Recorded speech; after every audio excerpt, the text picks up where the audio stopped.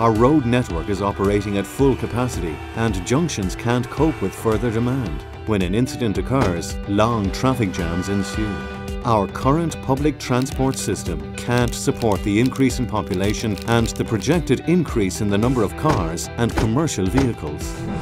Research has shown that 2/3 of the 110,000 cars passing through the city every day are not workers, shoppers or tourists, but are just passing through. Cork City Council needs to future-proof our city to redesign traffic flow and support more transport options so people can navigate town easily.